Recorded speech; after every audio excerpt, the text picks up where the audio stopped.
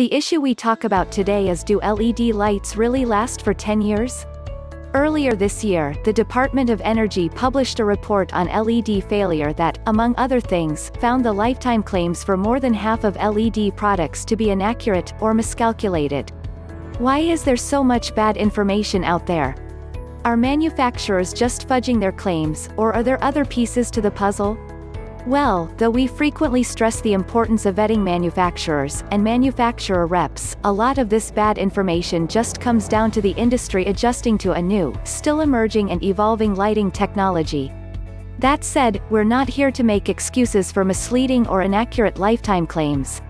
We're here to make the technicalities behind these inaccuracies understandable so that you can effectively avoid the risk of getting left high and dry with early failures or poor light quality from LEDs. How is LED life expectancy measured? One of the key issues in determining how long LED lights last is how they are measured. Let's talk about average rated life, ARL. The lifespan of traditional incandescent lights is calculated quite simply. It's referred to as average rated life, ARL, an average rating, in hours, indicating when 50% of a large group of lamps has failed, operated at nominal lamp voltage and current.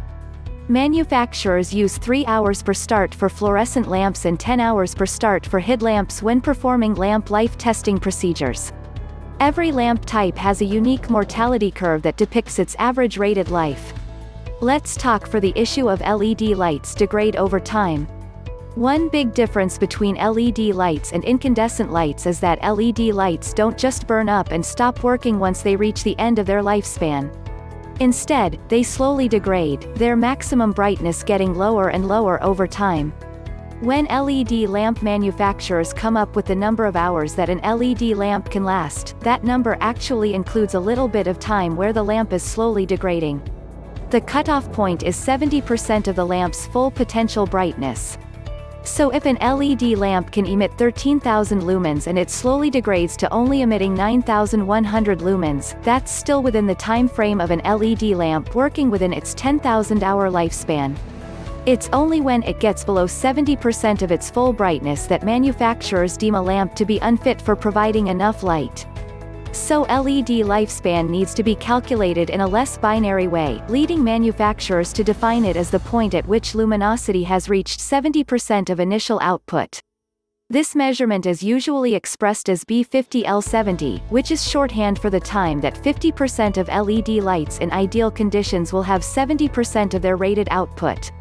However, unlike traditional lights that end up at a single maximum figure of 1,000 hours, the B50L70 of LEDs ends up as anywhere between 10,000 to 100,000 hours. Every LED will have an L70 rating, which is usually calculated in hours. For example, an LED bollard with L70 of 50,000 will, in 50% of all cases, have a rated lifespan of 50,000 hours, at which point they will emit 70% of their original output. If an LED has L50 of 50,000 hours, its output decays faster than one with L70 of 50,000 hours, and so on.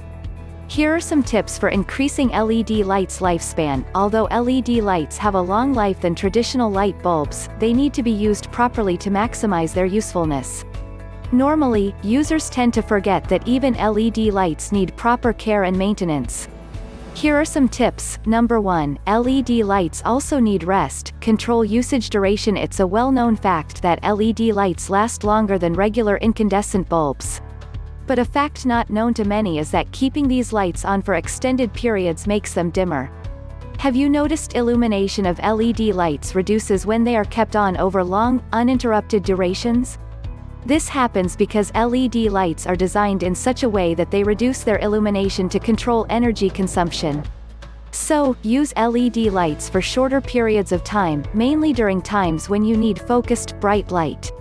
Switch them off when their use is no longer necessary. Number 2, LED lights need enough cooling down period. As explained before, ambient temperature and bulb case temperature are crucial factors in determining an LED light's lifespan. Just because these bulbs emit less heat as compared to incandescent bulbs, doesn't imply that they don't need to cool off. In fact, letting these bulbs cool off sufficiently will extend their age and improve their illumination. Hence, place these bulbs in cool, dry surroundings with enough space for heat produced to be dissipated. And, allow them sufficient time to cool off before switching them on again. Number 3. Avoid rapid switching on/off of LED lights. Rapidly switching on and off of any bulb can be detrimental for its age. And this holds true for LED lights too. Not only does the build have to withstand fluctuations in voltage, but they also don't get time to rest before the next use. Consequently, their light gets dim and lifespan gets reduced. Installing LED lights, though energy efficient and long-lasting, is a costly affair. Get the most out of your investment by taking proper care of your LED lights. Hope you can get something from this article, and those small suggestions can help you extend the lifespan of your lamp. If you are interested, you can have a look at this: factors that affect the lifespan of lights.